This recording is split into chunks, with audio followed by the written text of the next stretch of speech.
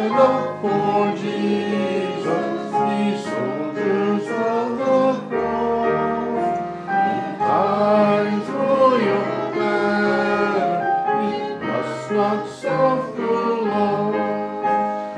Victory unto victory, his army shall he lead, till every foe is vanquished, and Christ is Lord indeed. Stand up for Jesus, the trumpets all obey. For to the mighty conflict, to this is glorious day. Serve him against the numbered foes.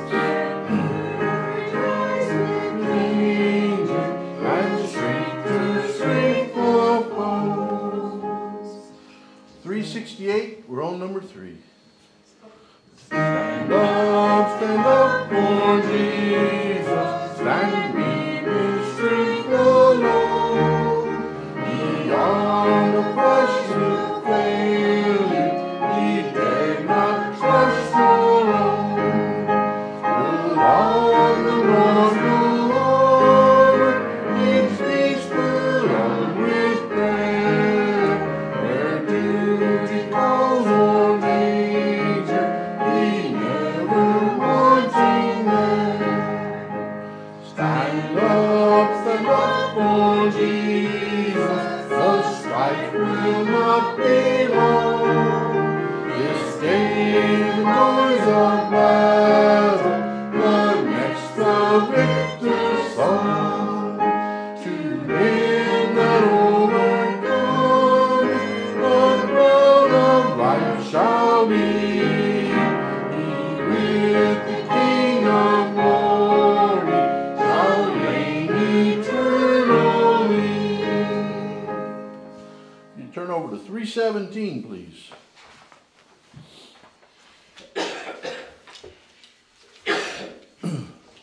Living for Jesus.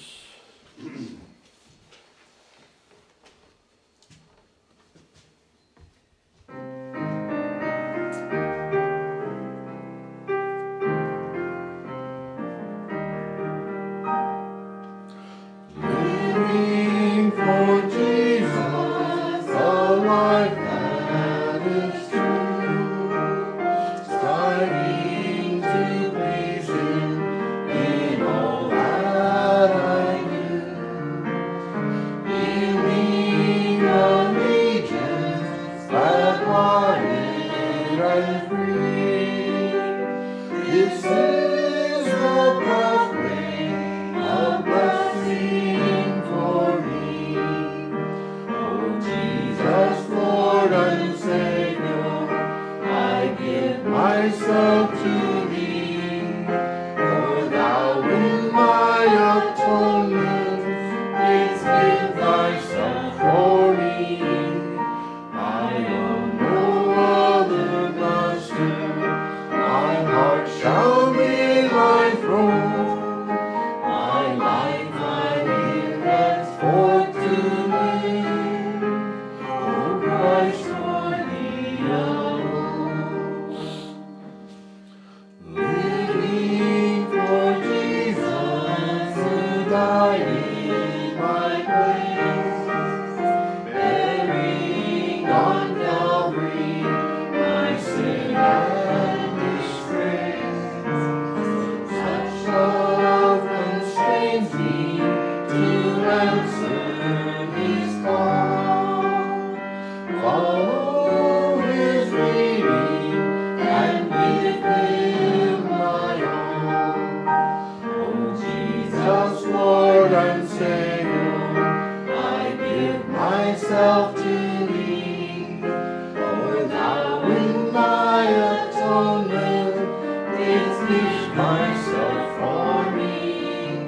I own no other master, my heart shall be thy throne. My life I give henceforth to live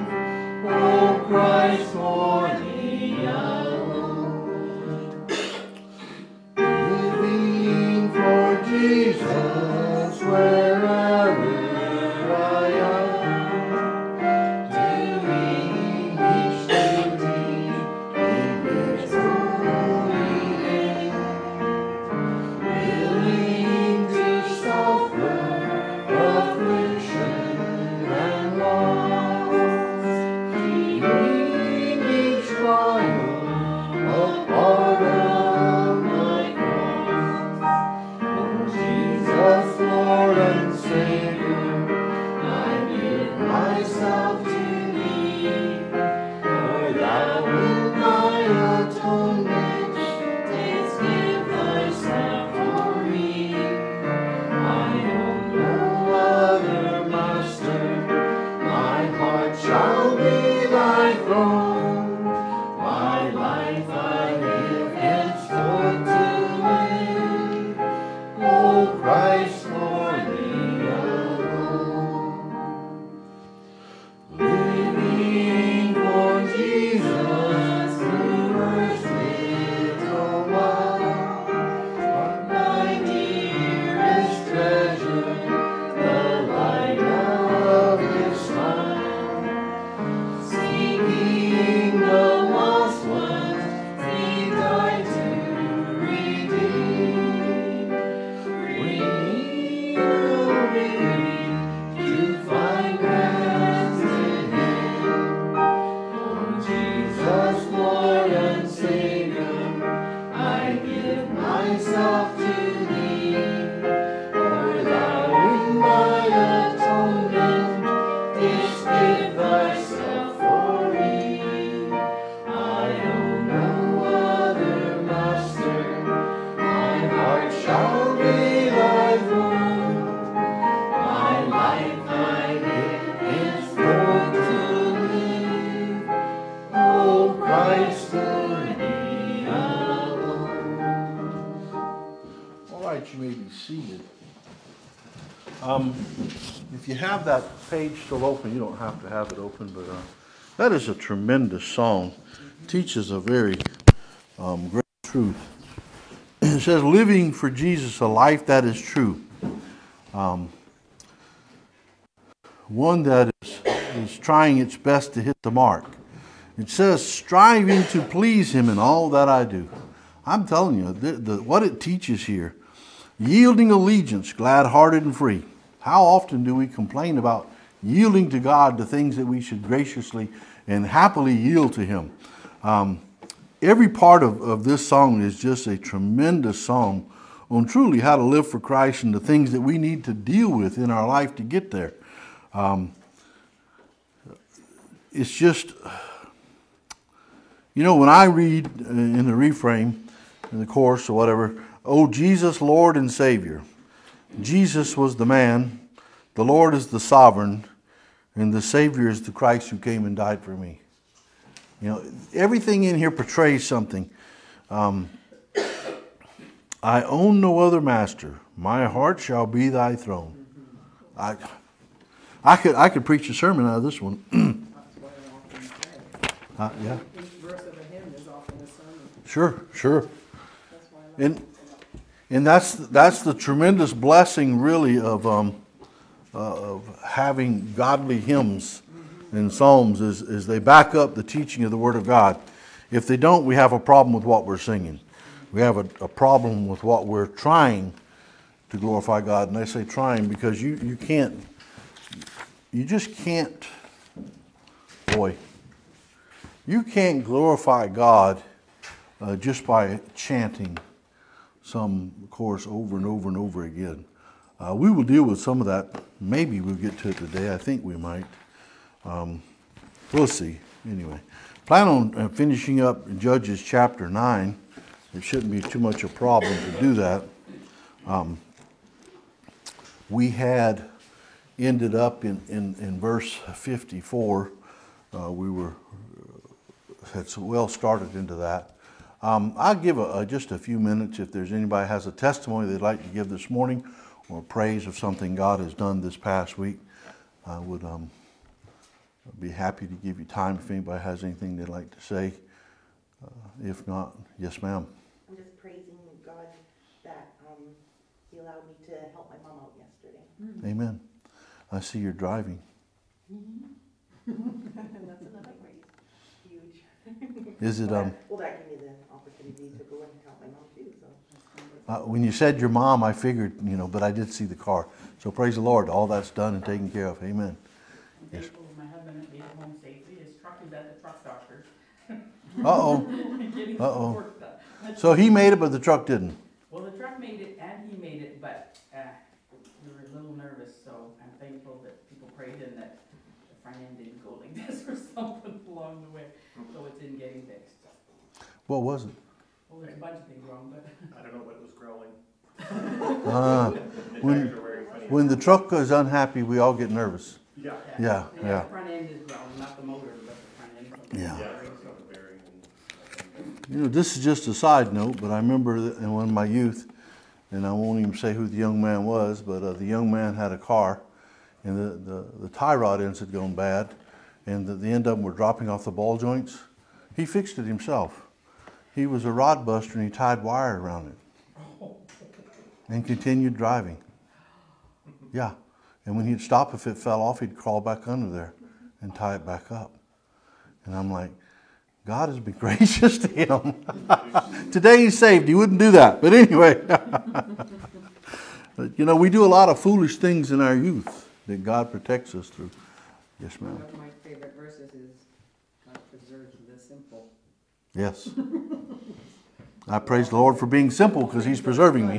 That he said, no. God has been very gracious to us. Even we don't give him credit. He's been very gracious to us. All right, there is no other ones. All right, if you would, chapter 9, and going down to verse 54, and it says, "And he called hastily unto the young man his armor bearer, and said unto him, Draw thy sword, and slay me, that men say not of me. A woman slew him, and his young man thrust him through, and he died." We talked about this being a tragic ending for a tragic life, a life that was lived seeking self-glorification. This unknown woman, this certain woman, may not have taken his life, but he sure ended his reign of terror and brought about his untimely demise, and forcing, in the end, him to die in humiliation. And the greatest humiliation to me is, looking at Abimelech, is he desired to preserve his vanity. And that's what he was after. But yet his humiliation has been recorded for all eternity. God did not honor that. But he was not an honorable man. Another truth that I see in this, and there's a lot of this. I told you before, there's a lot of rabbit trails, there's a lot of thoughts, there's a lot of little rabbit burrows we can get in and set for a while. But as I was looking at this, I understand the truth of if we continue to serve the flesh by living our lives outside of God's will, there's a good chance that we can come to an untimely death. At least a death that is not one we desire. Now, with that said, there are times when Christians die and it's considered an untimely death. I can remember in my youth there was a young man. I did not know him. I knew of him, very distant and not very personal at all. It was just some things that were said, and he was supposedly, I say supposedly because I really don't know him, he's supposedly a very godly young man, and he died probably before he reached 20 in a car wreck. And so everybody was running around questioning why God would allow this. Such an untimely death. You don't know what he would have done in his life. And I said, that's the point. I didn't realize that till later, but God may have preserved his testimony in that untimely death. We don't know. We don't know what God was doing. Some people said, well, he's just too good for earth.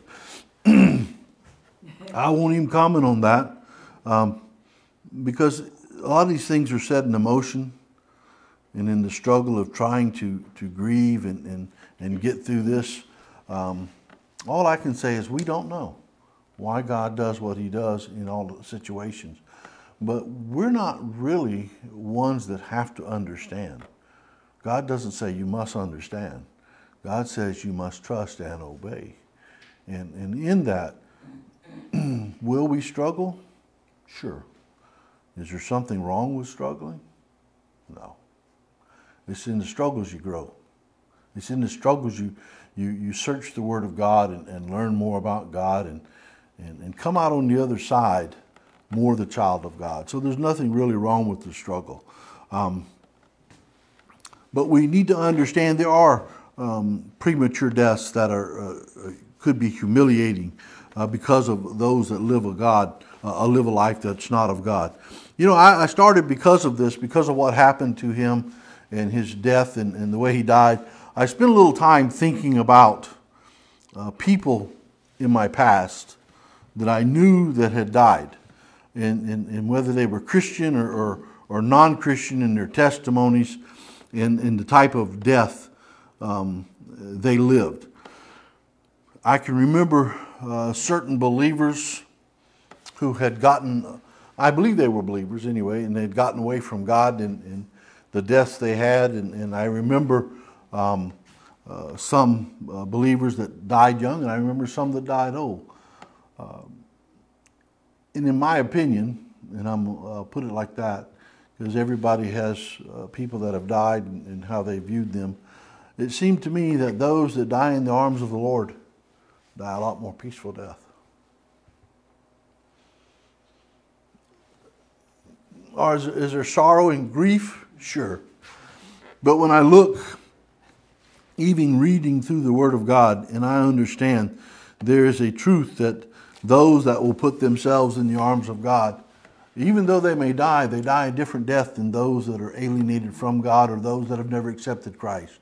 I was always taught, I believe this to be true, that a saved person that is apart from God, not living for God, a carnal Christian, when they die the same death as a person who's unsaved, the natural man. Have you ever heard that? Anybody ever heard that? Why would they say that? Why is that saying like that? Who said that? A lot of pastors. I've heard this a lot since I was coming up. But there's a truth in it, and I believe it's true. Why would you say that? Well, they're not right with God. You're estranged from him. Exactly. If you're in sin, where's your relationship with God? How can God comfort and take you through difficult times if you do not have a relationship with Him? See what I'm saying? You build a wall between you and God with your sin. As much as He would want to, and He's always there to take you through, are there times when you walk yourself through the valleys in hard times because you're unwilling to repent of the sins? So, yeah. But there's a difference. And you had your hand up? Well, in that case, I'm thinking of when, in a case in my own life, when I was not walking with God and I was miserable, and finally getting right with Him, it was like this load lifted off of me. It was wonderful, but I'm thinking maybe those people, if they're close to death, once they repent, that relationship has been restored, and so it's not immediately like the ungodly who I agree fully. without hope, and then the hope is restored. You can restore that relationship like that, but not everybody has a chance. There are deaths where they're getting wrecks and God takes them out or takes them out of this world because of their sins and stuff.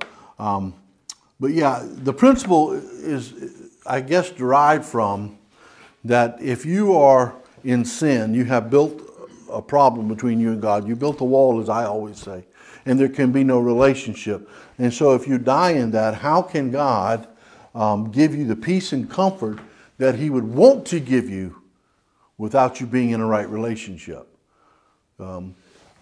But if we're in a right relationship, now let me stop right here, because I've gotten some looks like you're taking this to a different level. We're not talking about salvation, okay? We're not talking about losing salvation. The difference, once you're saved, you're always saved. We're talking about the relationship and how you allow God to deal with you. And if you're in sin, you limit that. But if you die in sin, you're still going to heaven. And I have some people that give me a hard time over that. I can remember some people calling me crazy several times in my past when I was younger. And actually, surprisingly enough, I let them get away with it. I guess the Lord was very kind to me and didn't allow me to open my mouth in those days for those things. You don't lose your salvation. You're locked. I told you before, it's conditional. Salvation is conditional until you accept Christ, and then it's unconditional. You're locked in Him. It's by His word, not by your acts, that you're saved. But we're talking about a relationship. And like I say, I remember the deaths of certain people. There's been some things that I have seen.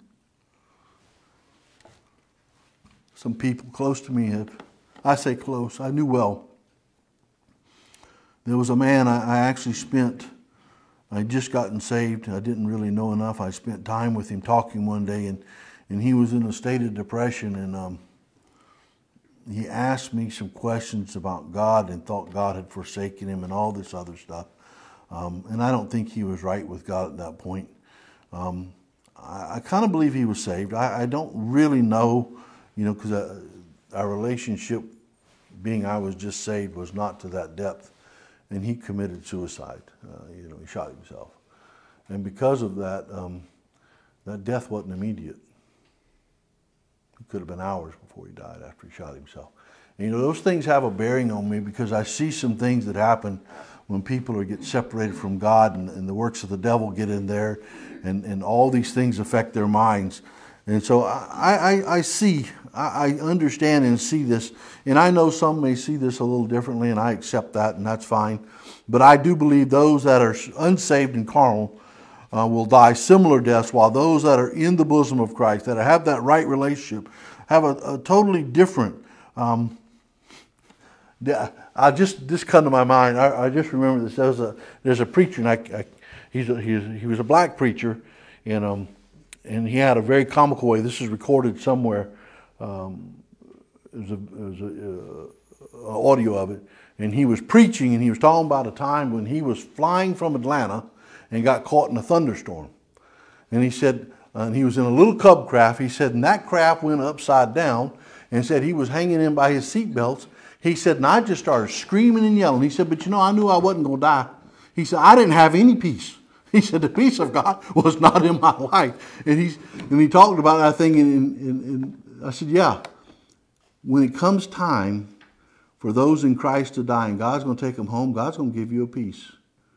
Yea, though I walk through the valley of the shadow of death, I shall fear no evil. God's given us that promise in His Word that He'll be with us. We just need to be sure that we're right with Him. Anyway, I'll give you one more idea as far as why dying in sin, and I've already kind of mentioned this in a different way, but I'll put it in a little bit different wording. Why you die as an unsaved. Because if you die in sin, you're separated from God's grace. You're separated. You can't partake in something you're separated from. So we have Abimelech, and he's I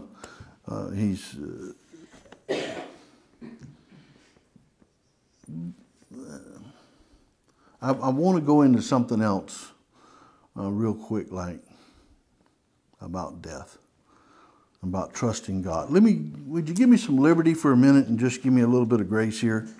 I remember back in Bible college, we have books by Dr. Childs. I remember back in Bible college, he was teaching and he made this statement. He says, my wife will die before me. Well, that's kind of interesting statement by a Bible teacher, by somebody that's been pastoring for 30 years to tell you. And he made this statement afterward. He said, I have prayed. He said, my wife and I have taught, and I have prayed and asked God to take her before me because I didn't want her left after I died. He said, and God has given me peace that He will do that. God did that. I was a witness to that. Dr. Childs is still alive. His wife is on in heaven. He left an indelible memory in my heart. he taught me a truth. First of all, if God will do that, should we not be praying for our children to have the right mates? Should we not be spending time in prayer that those mates remain pure? Should we not be praying and asking God about our own lives and how they're to end? And there's so much to that. And we tend to look at God as just for the present today sometimes. Sometimes we don't even look at Him like that. But isn't this the God of yesterday, today, and forever? Should not we be seeking Him in all these things? And to me, He has convinced me to pray in our own marriage about when that time comes and what will happen. And I have, and I have peace that, in a lot of ways that, not that I've stopped praying for it, but I think God's going to answer that. Now I'll leave that off. That was my liberty. So anyway, we talked about this armor bearer, him drawing the sword should slay me, that men not say of me, a woman slew me. And his young man thrust him through and he died. We talked about the life that he lived and how everything was consumed. He was a vain and empty man. Everything was about him. Even in his death that he was desiring for men to think better of him, which is not going to really happen. What was the last act he did? In this verse, what's the last act he did? Something prideful. Well, what does it say? Isn't he, in a sense, he's committing suicide? Well, I really, I'm looking at this last sentence. And his young man thrust him through and he died.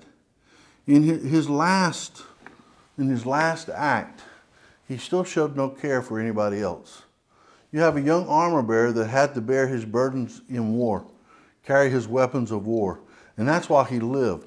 Now in death, he's having that man take his life. What was that going to do to the life of that armor bearer? What was that going to do for him to have to kill somebody that he had served all his life? I mean, and so in this, I still see a self-centered man. I still see one that's unrepentant, he doesn't care about the burden he places on anybody, the cost that other people around him have to bear. I understand that how the armor bearer would take that depend on his heart and his life, and whether he was tender to the things of God, whether he was hard-hearted. I understand that.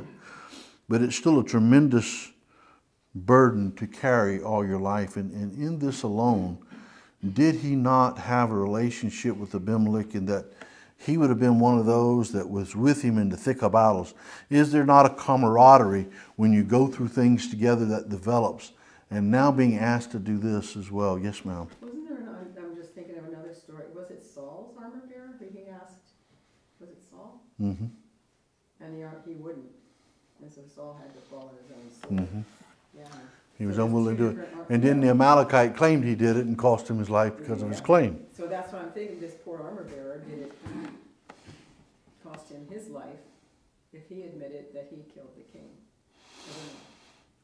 I don't know. I don't know, because we're not really in the time of kings. Okay. We're in the time of judges. Yeah. Abimelech was self-appointed, not God-appointed. That's not. There's a lot in this that we could bring up. One, he was self-appointed. He wasn't the king, but I do believe he's a judge. But it doesn't really call him a judge in chapter 10. After Abimelech, there arose to defend Israel. They do get down into a time when they begin to call to judge, but at this point that is not here yet in our passage. But it does say that Tola did judge Israel 20 years.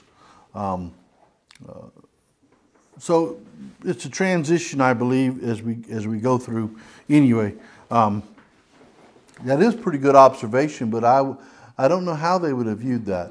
It may have been an uptick compared to being killed by a woman. No, you understand, because of the times there. Well, the armor bearer could have handed him his dagger and said, do it yourself. You want to die, but Boy, I don't know if I want to get in that conversation right now. I'd have to think through, because when you're talking about taking your own life, and even in like Saul, and there's a lot of thoughts to that.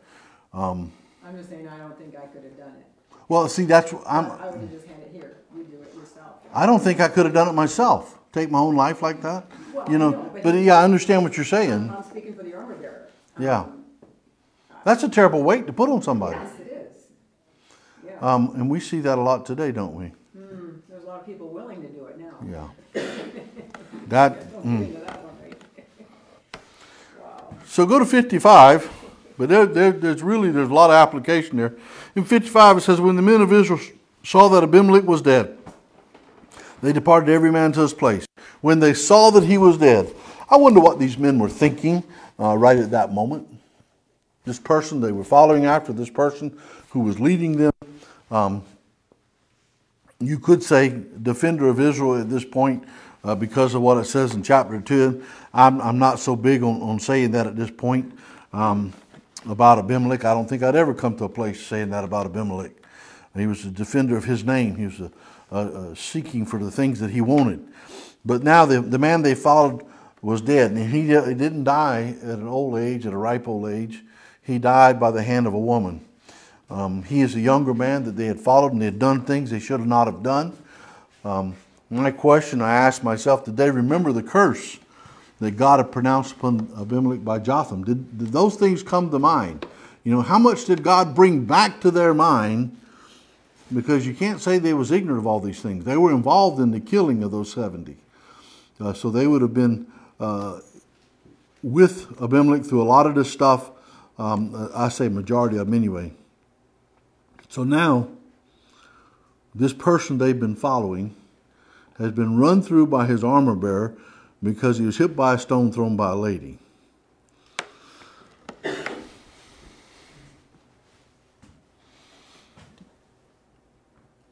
In one quick sweep, God destroys all the things those following Abimelech or even Abimelech might have glorified in. There was a glory that was given to death in battle. There was a glory of fighting and winning battles and taking the spoils of war. But now a lady, in one quick swipe, boom, she's brought all that to an end. It doesn't take a lot for God to destroy the things of evil. God can correct us real quick in the most amazing ways. So everything that Abimelech and even those following him might have gloried in, even in death, God took and he gave it to another. He gave it to a common, certain woman.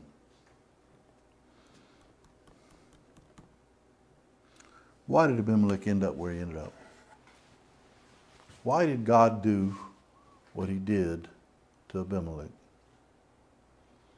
Why does God do what he does in our lives to us? Allowing us to go through things, allowing us to face certain obstacles. Why does he do what he does? The Bible said God resists the proud, but gives grace to the humble. So Yes. Yes. He does what he does because of our choices. We choose, as she just said, to be proud, to lift up ourselves against God, to reject his word, to reject his ways, to reject everything that he's tried to provide and give for us. How could he do anything but resist us? But those that will humble themselves and seek after God, he blesses, he watches over, he cares for. You know, I have a real childlike book written by Pastor Holloway. The Sheep Book. Do you remember the name of that book? You've got it with you? In here? I would like everybody to have a copy. I really would. It's a child's book, and it's written about a sheep. And as you read this, if you can't apply it to the spiritual principles to life, it is an amazing book. Matter of fact, every book I've gotten by him is, and he's only got a couple, have been a tremendous book. I've got this one, The Footsteps of Jesus. It's a guide for teens. That right there is an amazing book and teaches you things. I needed it. I'm not a teen, by the way. I needed it. The principles in the Word of God are basic for life. And while it would be very beneficial for a teen to have it starting out, it was very good for me to have as well. I appreciate the man's writing, but that book, they bring out principles and things that we can take a grip on in our life and help us in our relationship with God, help us as we go through life. Just an amazing thing. God has used him greatly already in my life. That's another rabbit trail. Anyway. Let's take a moment, if you would, in thinking about how God has brought Abimelech's life to naught, the curse that was given by Jotham. I want you to do a quick comparison. Compare his life to King David's.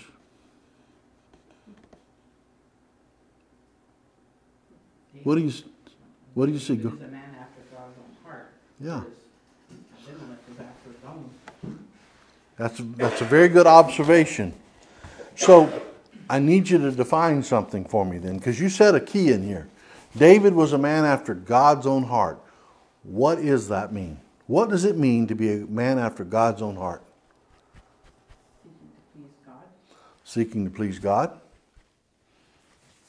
That's very limited. We got to go further. You know, there's a lot here. What does it mean? He had a deep, intimate relationship with God in that he could pour out all his junk to God. I like your description, junk. He could pour out his heart. Yeah. Yes, sir.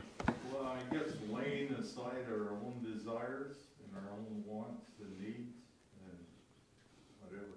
Mm-hmm. Okay. I think everyone. Yes, I ma'am. think of my close relationship with my earthly father, and I think of the word Abba. Crying, Abba, Father. That close. Let's. You've all focused on David. What is God's heart like? Love and compassion towards his people, and David was the same towards the people. His people? Well, God's people, but How about all people? Now, I don't have any problem with this statement, but I think we need to open it. Is God's heart just loving and compassionate just toward his people? We weren't his people until we experienced his love and compassion. So he's got a loving and compassionate heart. What else is God's heart like? Forgiving. Merciful. Just. Benevolent. Good toward all. Seeking the better. But David was still a man of God. But he was also a man of war. We have a God of love. We have a God of mercy and kindness, but is he a God of war? The wrath of God. He wars against those things that war against his righteousness.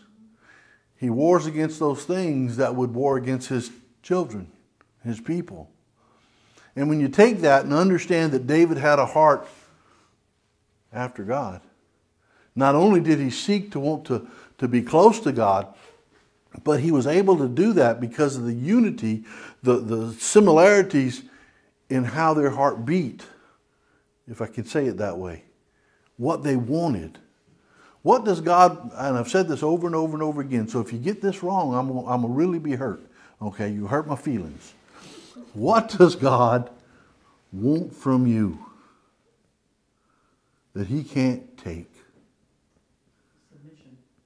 He can, Ouch. Oi. A relationship. I think David wanted a relationship with God so bad. He was a man after God's own heart. God wants a relationship with each and every one of us so bad.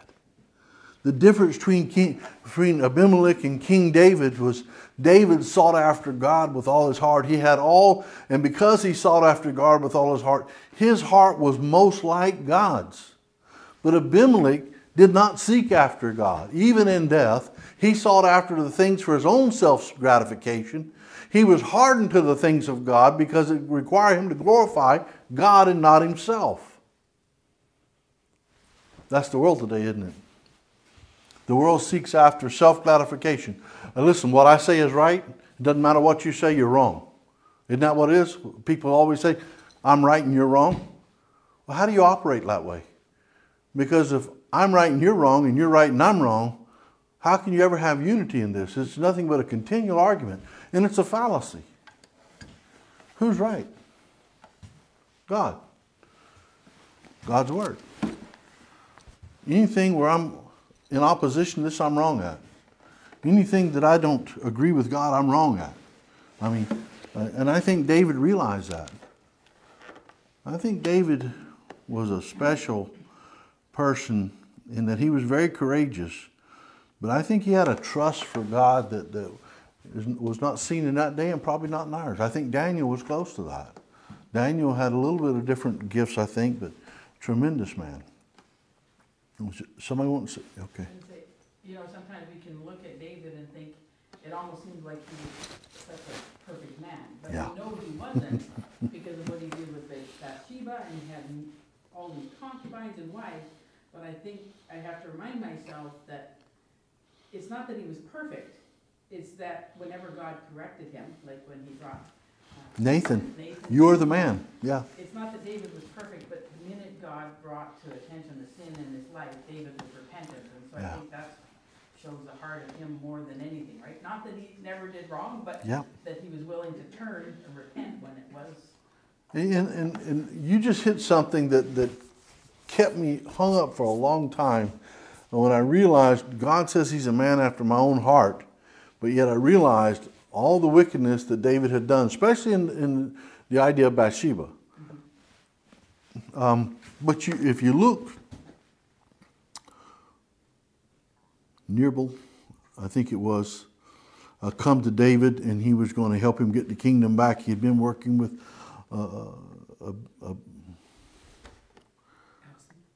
Abimelech, one of Saul's sons, the one that was crippled. Abimelech? Mephibosheth. Something like that. Anyway, I'd have to go back and read it. But David was quickly willing to forgive the man for any wrongs he had done. He was quickly willing to reconcile for the unity of Israel, for the unity of God's chosen people. Joab was not. And by the way, Joab was David's uncle, so he was in the family. So anyway,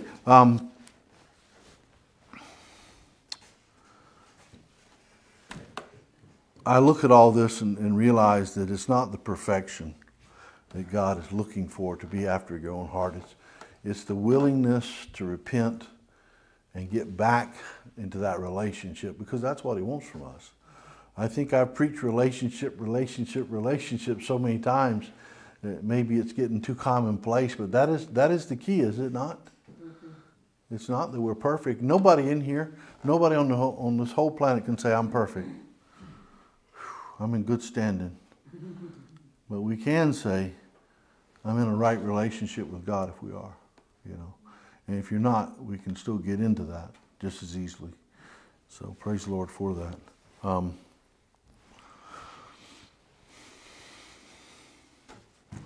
I really had a little spot here. I was going to talk about the women.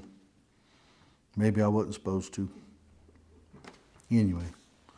All right, we'll stop right there and we'll come back for the service.